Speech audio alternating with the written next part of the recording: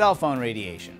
Some say it's harmless, others say, well, let's just say the internet has no shortage of hysterical medical theories. One way or the other, the FCC says that all cell phones sold in the United States must be tested for their specific absorption rate, or SAR. It's the rate at which radiation from the phone is absorbed into your body, and the maximum allowed by the FCC is 1.6 watts per kilogram of flesh.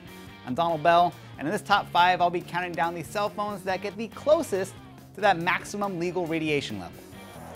Starting off at number 5, the Huawei Vitria with an SAR rating of 1.49. It's an entry-level Android phone available on Metro PCS for $130 prepaid.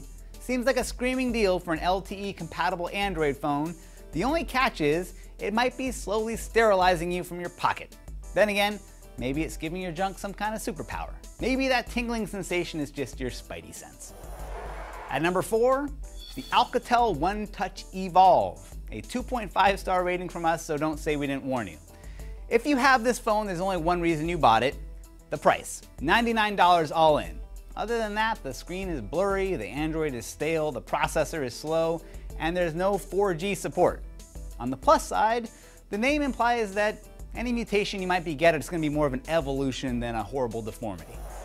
At number 3, with a SAR rating of 1.5, the Motorola Moto E, one of the best budget phones out there with a price of $140 and some well-rounded specs. Now for just a little bit more though, the Moto G is a much better phone, has the distinction of not being on this list.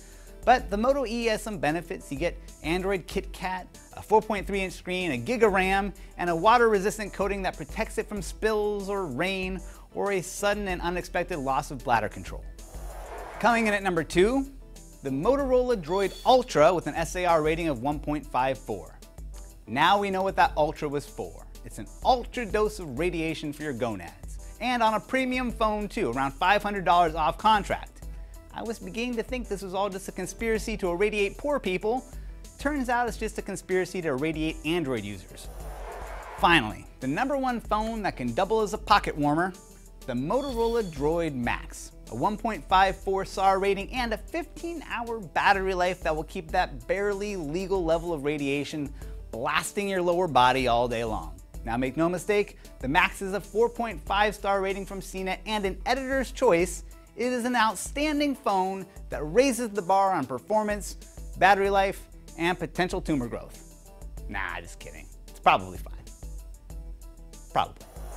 So there you go, 5 phones that you may want to avoid if you're a hypochondriac. For more help finding phones that are right for you, as well as a list of phones with the lowest SAR rating, visit phones.cnet.com. I'm Donald Bell. Thanks for watching.